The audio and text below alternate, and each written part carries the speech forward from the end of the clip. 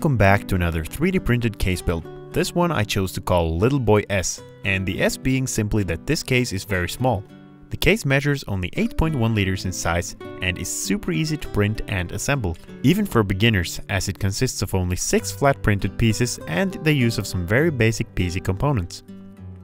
This case was designed using Shaper 3D, and you may notice that the 3D model itself does not really look like the final result at all. And the reason for that is because the hexagonal pattern you see on the external of the case is actually made in the slicer. And I'll be using Prusa Slicer to show you how you can create this pattern yourself. So, when we first import the STL into the slicer, the part will show up as a solid piece like this, and if we slice it right away with the standard settings, the part will also be sliced as one solid piece.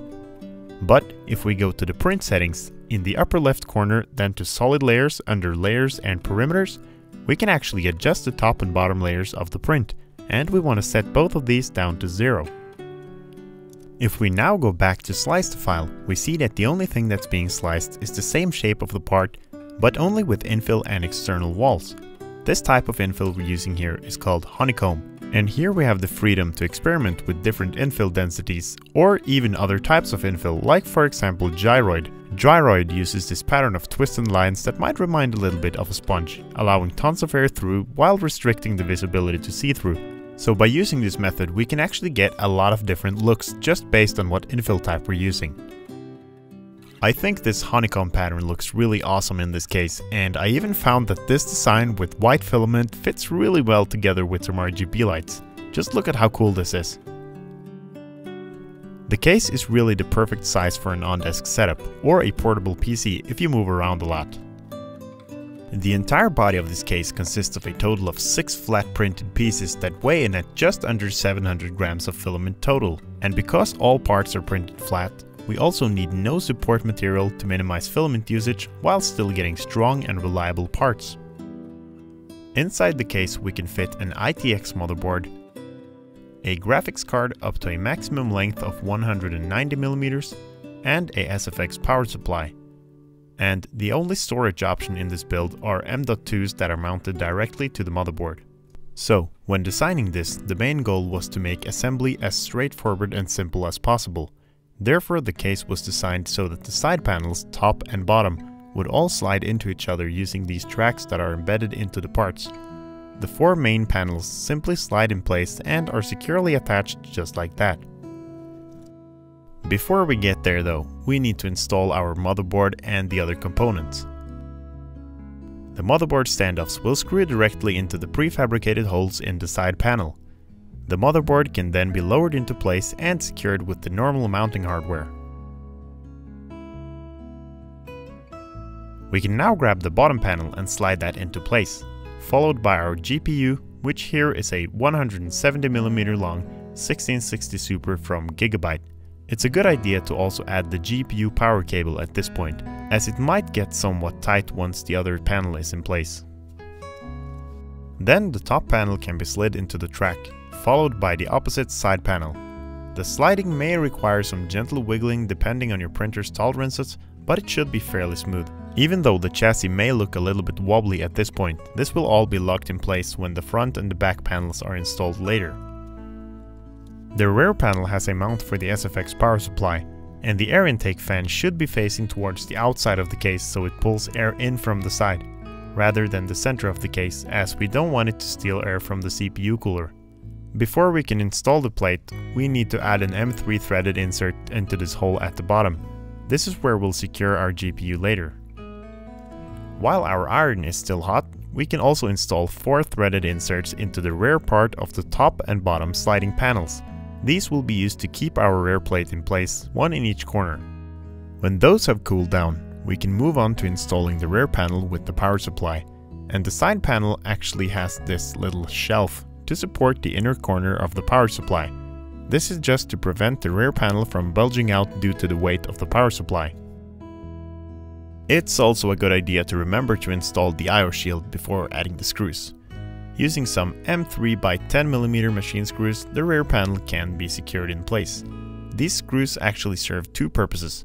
One is the obvious, which is to mount the rear panel, but secondly, this also clamps the 2 sliding panels to the rest of the body, actually binding the whole assembly together and stiffening up everything. Don't forget to also add the M3 screw to secure the GPU in place. Now we can start adding the rest of our cables, and we should be able to reach all the connectors from here in the front, but it might be a little tight with the CPU power cable all the way back there, so that one might be a good idea to add before securing the rear panel in place, especially if you have big hands. Now all the power cables are installed, and what I've done so far is really just to add the CPU power cable all the way back there. Then we have the 24-pin motherboard connector, and lastly the power for the GPU. Then just proceeded to tidy up all the cables up in this corner behind the power supply so that they don't obstruct the airflow. I also added a 4-pin fan extension cable to connect to the front chassis fan later, as it's much more convenient. The front panel of this case will be attached using magnets, and we'll be using these 8x3mm neodymium magnets that we simply will attach with a little drop of hot glue. Then we can just push the magnets into place and apply some pressure until the glue sets, and we repeat this for both sides. The front panel itself also needs some 8x3mm magnets. We have 1, 2, 3, 4, 5, 6 different holes that need magnets. The middle 4 magnets can simply be attached just like the other ones with hot glue and some pressure, but the final 2 at the top, we actually need to make sure that the magnet has the correct polarity, so it will attract to the other magnet already installed. If it's mounted the wrong way, the magnets will reject each other, pushing apart instead of attracting. To test this, we simply attach the magnet to the other one, then keep track of which side is facing away from the other magnet, and this side has to face down into the hole in the front panel. This is very important, and once the glue sets, you will most likely not be able to get the magnet back out without damaging the part, and if it's the wrong way, the worst case is you may need to reprint the front. So take your time here and make sure the magnet polarity is right on both sides. When all the magnets are in place, we can install the front logo, which consists of one printed part with another printed part placed in the middle. This part will simply drop into the printed hole in the front, and to secure it we can use some super glue or hot glue. I'm using this super glue as it dries up almost invisible, but you're free to use whatever glue you like here. Even melting it in place from the inside with a soldering iron might be an option. Once the glue has cured and the logo is in place, we're now ready to attach our front intake fan, which is a 140mm fan that will be attached right here. To mount the fan, we'll be using computer fan screws and magnets. The magnets will stick to the screws, and this design allows us to mount the fan to a one-piece front panel without having any visible screws from the front. We can now add one screw to each of all the 4 corners. Make sure to add them to the air intake side and not the exhaust. Then the fan can be dropped in place, aligning with the magnets for a pretty secure fit. These magnets are usually very strong when pulled directly apart, but not so strong when sliding the parts sideways. Therefore, I added these guiding pieces on all sides to keep the fan from moving sideways or up and down, making it so the fan can only be removed by pulling it straight out. The power button used in this build is a 12mm power button, and I will link to the same or a very similar button in the description. Due to the thickness of the top panel, you should get a similar button with the long threads like this one, so it can be secured in place properly. We can now plug in the button cables and tuck them away somewhere convenient. Finally, we can connect our front intake fan to the extension cable, and we're ready to put the front panel in place.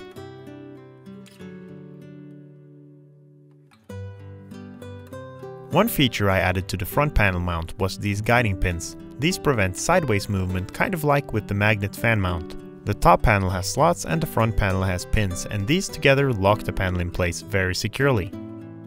This is really a necessary step, as my first prototype of this case did not have any of these pins, neither for the front panel itself or the fan mount, and just by applying very little sideways force, this would happen. And the case would just fall apart. Just see how the two models compare with and without the guiding pins. The updated model I can shake all I want and it's not going anywhere. The only way to actually open the front is by pushing the panel forwards like this, making the build very rigid yet simple to build, which was one of my main goals when starting this design. Overall, I am so happy with the outcome of this project, and the case fits perfectly in an on-desk setup, and performance-wise it actually does really well given its compact size. And it's perfect for 1080p gaming, but will also run some games at 1440p at 60 plus FPS with some lower settings. This case turned out to be a real beauty, much thanks to the cool patterns created by the infill. This build is also the perfect size for those nights when you're heading over to your friend's house to have a LAN party. Just throw it in your bag along with some energy drinks and you're all set for the evening. You can even add some RGB lights to the inside for some cool lighting effects and that extra gaming performance. Speaking of performance, let's look at some temperatures. The CPU in this build is the Ryzen 7 5700G, and it's cooled by a Noctua L9A low-profile cooler, and it maxes out at 79 degrees running a Cinebench stress test. The GPU is a Gigabyte 1660 Super ITX, and running a firmware stress test, it maxes out at only 67 degrees. These are for me both within comfortable ranges.